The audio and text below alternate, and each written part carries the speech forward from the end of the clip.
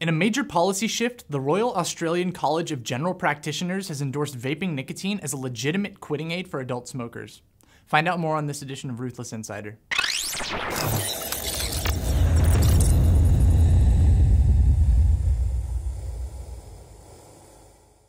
Hello and welcome to another edition of Ruthless Insider.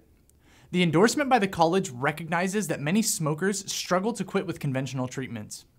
Even with the best therapies, quit rates are modest and most smokers try and fail repeatedly. Vaping is unique in that it delivers the nicotine that smokers are addicted to, as well as a smoking experience, which includes many of the sensations of smoking, like hand-to-mouth ritual and social aspects. Vaping also delivers the enjoyment of relaxation of a cigarette, but without the thousands of toxic chemicals from burning tobacco. General practitioners were previously reluctant to support vaping as it was not yet approved by health authorities.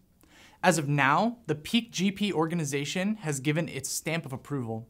Smokers can ask their GP or health professional about vaping and gain support on the quitting journey.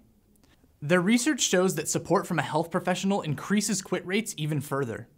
GPs can write nicotine prescriptions where appropriate for importing nicotine e-liquids. It is legal to import 3 months of nicotine liquid for vaping if you have a prescription from a medical practitioner. While the Australian vape market is still a far cry from many other countries in the world, it's truly a breath of fresh air to see the Royal Australian College of General Practitioners recognizing vaping as a true blue smoking cessation method. Why do you think it is that they made this decision despite the current climate in the US regarding flavored vaping products? Please share your thoughts with us down below, and as always, don't forget to like, share, subscribe, and ring that bell button to keep up to date with all of our Ruthless content.